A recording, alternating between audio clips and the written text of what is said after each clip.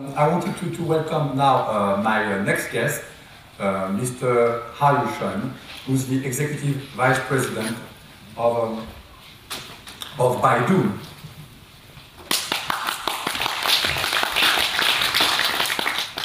Welcome, Haoyu. Thanks, Frank. So, Baidu, needless to present Baidu to the Chinese audience, but maybe to the Western audience who's watching us online. Baidu is today, as I said in my opening speech, the third largest market cap company in internet business, right after Google and Amazon. It's been known most famous at the beginning as a search engine. And it's been said many times to have been following Google's lead. So that was my first question. Has Baidu ever been following Google's lead, in your opinion? There's no question that Baidu was a search engine. I think at this point it's still primarily a search engine. It's I think if you look at a search engine in one country, in terms of number of queries a search engine handles every day, Baidu is the largest search engine in the world, meaning Baidu handles more search queries in China than Google handles in the US. So we are, in that sense, we are, in the country, we are already the largest search engine.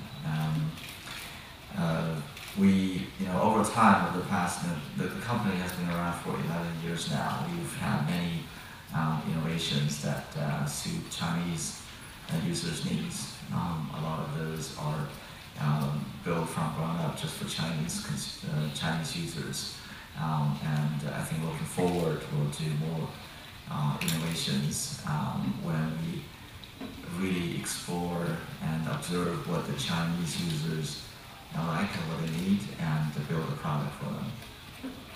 I understand that when Baidu went IPO, I think it was in 2005, if I'm not mistaken, Google, who's still your main competitor in China, had a 30% market share. Now it's around 20% market share. So what has Baidu done differently than Google that allowed it to gain such a huge following in China?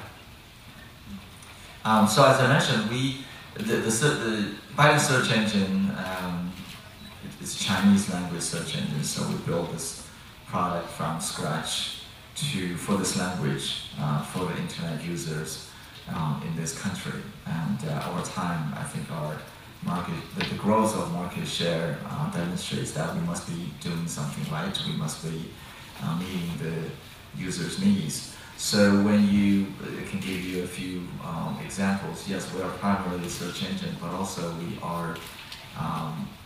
we've come up with a lot of products that increases the stickiness of internet users to Baidu. So we have a product called Baidu Knows, which is basically a Q&A question and answer user-generated content product that we launched a few years ago. It not only, I think it really helped to cultivate the diversity of content on Chinese language internet. My impression is there's not as much content in Chinese digitally as there is in English.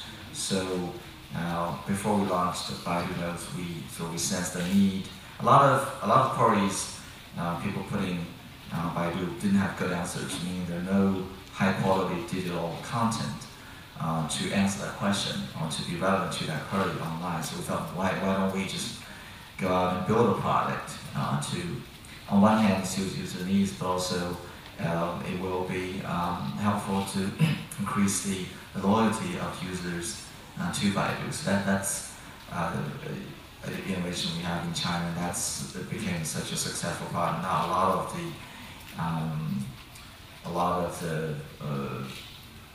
the search results are the most relevant results, or the most click-through results are actually from Baidu Knows, and I think that's also true even for in the search results of some other competitive search engines. I was wondering if Google's retreat from China had any consequences on Baidu's business. We can't quantify that. I mean, they didn't really leave China, but I think in our previous investor calls, we did mention that we do have a sense that we probably benefit marginally as far as traffic goes, since Google's partial exit, if you will.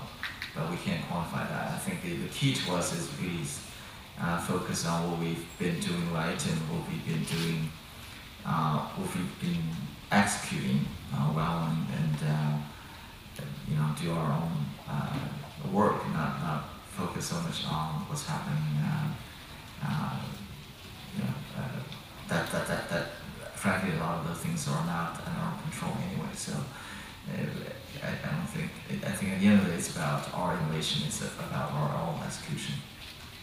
Okay, so let's talk. So this was mainly questions about the past, right? And maybe also about the present. So let's talk about the future now. How do you envision the future of the search in research business in China? So search is definitely evolving. I mean, you go to our homepage, it may look the same as 2 years ago, 3 years ago, even 5 years ago, but the search quality is much better than before, and we have hundreds of algorithm changes or upgrades every year, to say the least, I think, going into production. So it's all behind the scenes. What you get is a increasingly better search engine where you need fewer and fewer steps to get to what you're really looking for. So one concept we've been talking about for almost 2 years now is box computing. Box computing, yes. So the essence of it is that people because search engine is becoming more powerful, people rely on search engine for many things. In the past, they just looked for one piece of information. And what we present on search result page is usually 10 blue links for the URL of a third-party website, where essentially you need to click on that link, and hopefully our belief is you will find what you need on that page. So essentially there's another step of search, because you need to open a page and you need to, browse through that page to see if exactly what you're looking for is on that page. Our sense it is, whether you will, but that takes time and another step. Over time, what we find is people sometimes are looking for very specific things. It could be one piece of information, and if we're sure about that, we should present a piece of information on the search result page instead of giving you links where you need to click and you look for that whatever you're looking for again. And sometimes, so it's one piece of information. For example, if you type in Tianqibao weather forecast, and depending on where you are, because we can tell where you are by your IP address. Well, if you go here, I'm sure you will see the weather forecast for Beijing in the next few days. So that's information. We give you the structured information on the search result page. You will get access to immediately. We over time we're also seeing people are looking for some apps. They want to do something. Increasingly they are treating the search box as a command box, if you will. Like, I want to do this, so they put in a name of a popular TV series. Viewing TV series on computer has become very, very popular in China. So if you put in Xinsanguo, for example, a very popular TV series, it will give you little images of different episodes on Baidu search result page, and you just need to click on, if you want episode number 3, click on it, you can watch it right there, right then. So it really shortens the distance between your query and the thing that you want to do or the thing that you're looking for. So that's the concept behind box computing. So there's data component and there is the application component. That's how we see search engine evolves in future. It gets more intelligent and gives you what you're looking for more quickly. So if I understood well, basically the return result is no more data, raw data. It's no more link, more important, no more just a link to a third-party page. I see. But intelligent answers, intelligent data, right? Yeah, structured. Yeah. Structured, yes. Yeah. Between applications and maybe MP3 or maybe movies, as you were saying. Right, a book, download software or what have you. Yeah, I think that the technology behind it is we need to be very sure about what exact intent that query that query has. Then we work with third-party either data providers or application providers to give us feed, and we can show the structured data or apps on the search result page. As you were mentioning at the beginning, Baidu basically was one of the very first companies in China to become hugely successful. So we could consider that Baidu is still part of the first very successful generation of internet Chinese companies. Now, as you know, the mobile business has been taking most of the internet by storm. So I was wondering, what is the strategy of Baidu in terms of mobile business, and does Baidu see that as a threat or as an opportunity? Is Baidu behind? Is Baidu ahead? We definitely see wireless and mobile as a huge opportunity for Baidu, and especially I think that since last year, this year, 3G becomes more mainstream and smartphones become more popular. The screen is bigger, the processing power that a cell phone has increased a lot. So it's definitely an opportunity for us. We invested a lot in R&D resources in initiatives related to wireless.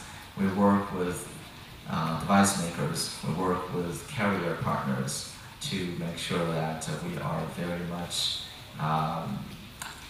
Baidu's applications, including search, but not only search, are embedded in a lot of the smartphone devices. What we need to think about is, first of all, I don't have any doubt that eventually we should get to the, as far as search goes, get to market share on cell phone, the same, if not more, as the market share that we have on PC. We're not there yet, but I think our share is growing, our total volume is growing very fast. But what we need to think about is how wireless is different.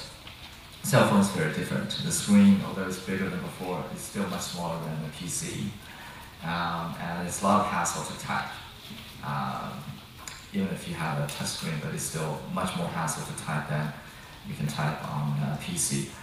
So these are sort of disadvantages. The advantages are we know the cell phone by itself carries a lot of information already, right? We know what cell phone that is. We know your location.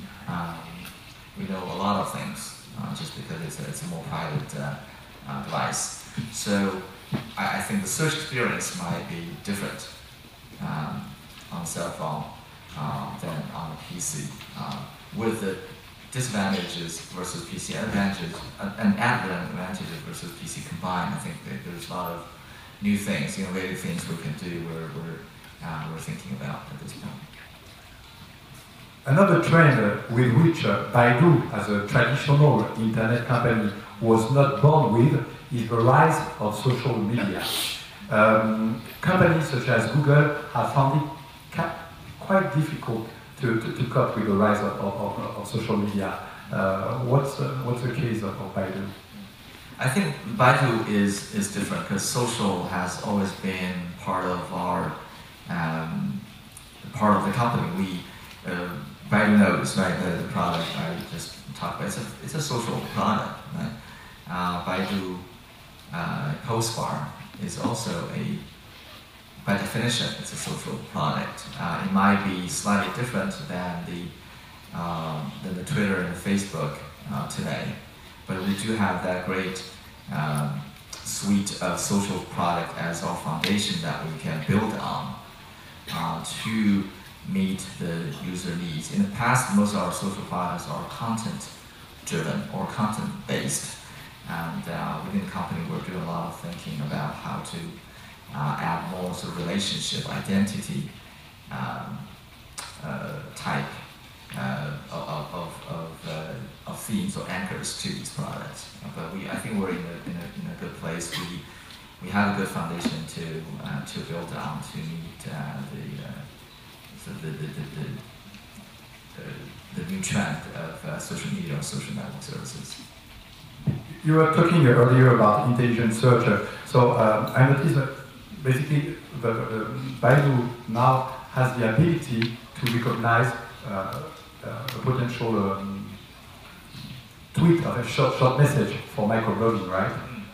Right, that's a product that we launched recently where we can, if you go to our search box, if you type in something that we think has a high probability of you want to write a microblog, we'll ask you if that's your purpose, and we can simultaneously, if you write that microblog, post that microblog to multiple microblog services. I think the trick here is we need to cultivate that behavior because it's new. I mean, nobody knows if you go to Baidu, you can write your microblog. So it's sort of a thing, a consumer behavior, user behavior that we need to cultivate. Once people recognize they can do that, they'll do more of that, and this application will improve over time. So it's something new that we're trying. Okay.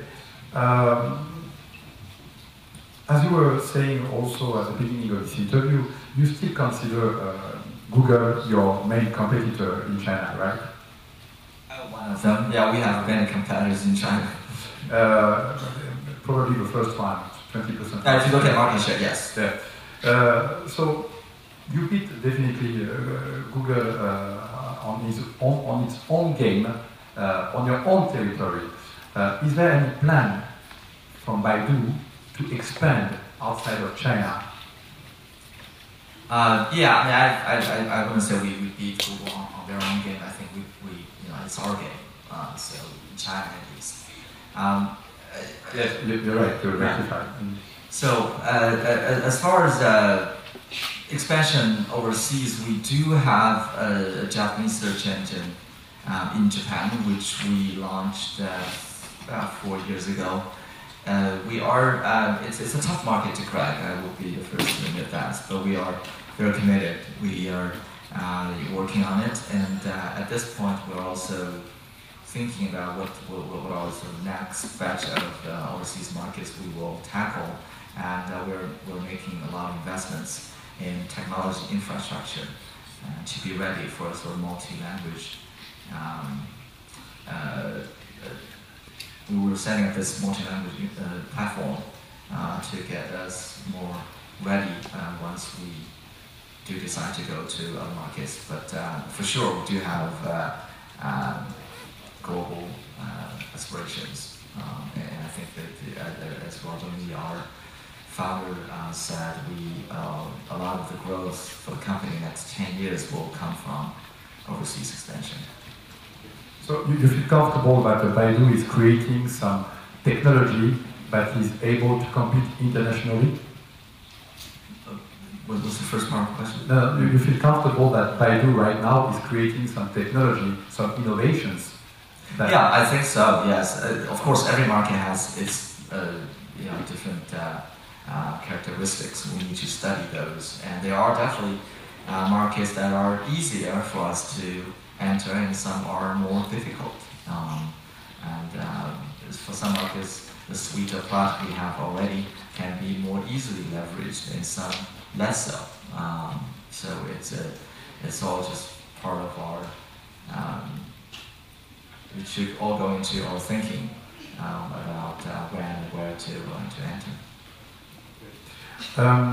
You know that the CHINICT is leading a conference on China tech innovation and entrepreneurship. So I wanted to know if you think that China is a great place to start a company for new entrepreneurs, whether or not Chinese. Yeah, it's a huge market. For one thing, it's you know, you can, if you look at internet population, it's the largest internet country in the world, and you know, it's also telling that Baidu handles more search queries than Google does in the US. So it's definitely, the market is definitely there. It's got a huge user base, and it keeps growing. And economy is doing well. It's now already the second largest economy in the world. And I think the capital market is recognizing that, and it's relatively easy to get funding if you have a good idea. So I think it's a great place to be for investors and for entrepreneurs. Last question. If I am a young entrepreneur today, which kind of company or which kind of products should I develop in order to get acquired by Baidu in the near future? It's a hard question. I think for entrepreneurs, just to be mindful that they are, you know, you need to have something that really unique that fits user needs, and also there are these platforms out there already. You can consider Tencent as a platform, and also Baidu as a platform, and to a certain extent, Weibo is also a platform, and openness has been a big theme for big internet companies, including Baidu. So I think just to build upon these open platforms to work on, to devise some apps or something that's unique, that takes advantage of all these platforms. I think that's probably the way to go. Don't think too big at the beginning. I think that's the key. Yeah. So probably anything around the platform you were describing, about the box computing concept you were describing earlier, right? Yeah. For example, we have we set up a budget, a pretty sizable budget, to encourage developer to develop apps that can be shown on Baidu search result page as part of the box computing initiative. All right. Thank you so much, Haoyu. Thank you, Frank.